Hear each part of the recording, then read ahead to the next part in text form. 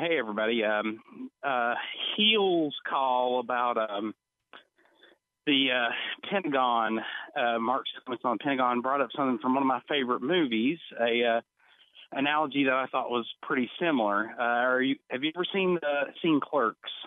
Long time ago, yeah. A long time ago. Yes, I look forward to seeing how this ties together. I can't imagine. Okay. There's a scene where the two main characters, Dante and Randall, are discussing the morality of blowing up the Death Star. Yes, yeah, exactly. Well done. you did it. One of I don't remember which one says that the Death Star and the second Death Star was technically unfinished. So a lot of the people on there would have been civilian contractors, and were they really culpable in in this military weapon that they were working on? And one takes a position that they weren't, and that there was a slaughter of innocents. Then a contractor happens to walk up in the middle of the conversation and relays a story about how a fellow contractor friend of his had gotten a job working on a mob boss's house, whereas he had previously passed it up, even though it was good money. And his friend happened to be working on the house during the middle of a hit against the mob boss, and was killed in the crossfire. So the question is,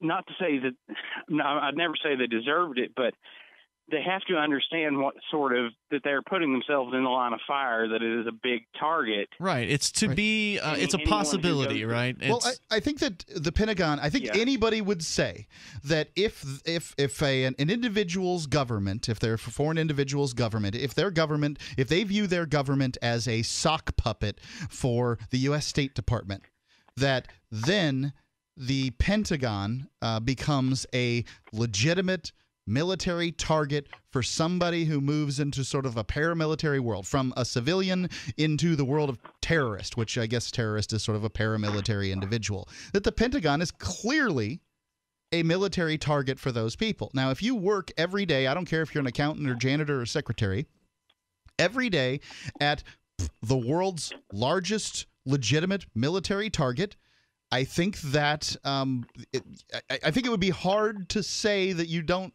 really. I mean, there's you couldn't possibly see this coming, maybe. Right. So and just removing the word "deserve" to say I would simplify like this, right? A contractor working on the house of a mobster who gets shot up, the house gets shot up, and he gets killed. That's a tragedy. What happened at the Pentagon, where you might have some civilian contractors, it's certainly unfortunate. The people probably should have understood. I don't wish any terrible violence on anybody. But these contractors working on something called the Death Star, they deserve it. if your project, if you're going to work every day at a place called the Death Star, you're culpable as far as I'm concerned. Well, wait a minute. Maybe they didn't call it the Death Star for their contractors. No, but they already had a Death Star. They knew what it was. It was a replica, the old one. It was bigger.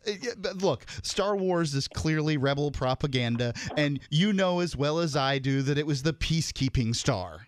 Well, right. Maybe it was marketed differently to the people who were helping. That's right. Maybe just the rebels called maybe just the rebels called it the Death Star, but I thought I remembered the people on it calling it the Death Star. And you know what? Those darn rebels, they circumcise their women. Free Talk Live, 7 nights a week from 7 to 10 Eastern, live on the Liberty Radio Network at LRN.FM.